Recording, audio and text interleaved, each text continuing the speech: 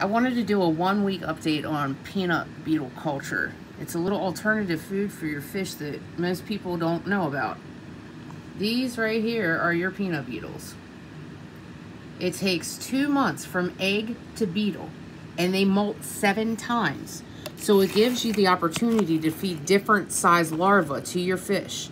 Now in the substrate here, we're gonna see what the larva looks like after 1 week of starting this culture. And you can see anytime I move it back, everything is moving. Now you see how small these guys are. They're very tiny. Now it gives you the opportunity, like I said, to do different sizes. Now you see that microscopic ones that are moving around. Well, here's your bigger ones.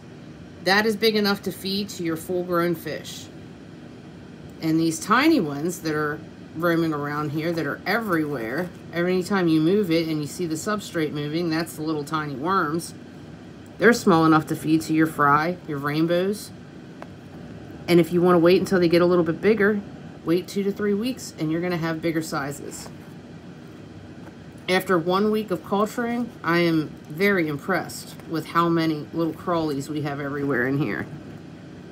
There's not going to be a question if I have enough food.